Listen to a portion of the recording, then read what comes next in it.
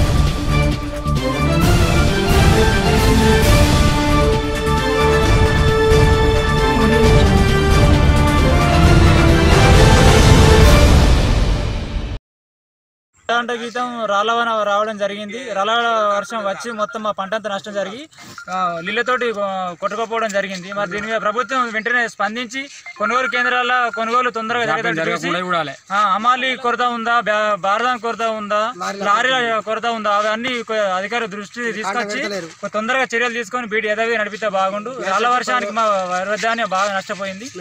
గ్రామంలో వర్షం కొట్టడంతో భారీ పెద్ద ఎత్తున రైతు రాళ్లు పడడంతో పండించిన పంటకు మద్దతు ధర లేక వడ్లు పోవడం లేదు, లారీల కొడుతున్నది, అమల్లో కొడుతున్నది, బార్దాన్ని ఇస్తలేరు.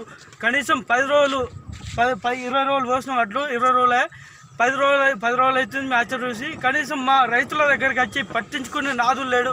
మా రైతులు ఎట్లా, మా బతికెట్లా? మరి ఒక 4 నెలలు పండించిన పంటకు 4 రోజులు మాకు ఎవరు కూడా పట్టించుకుంటారు. దీనికి రాష్ట్ర ప్రభుత్వం, కేంద్ర ప్రభుత్వం మా రైతులందరినీ ఆదుకొని మాకు ఒక న్యాయం చేయాలని మా రైతులను మేము అందరం కోరుకుంటున్నాం.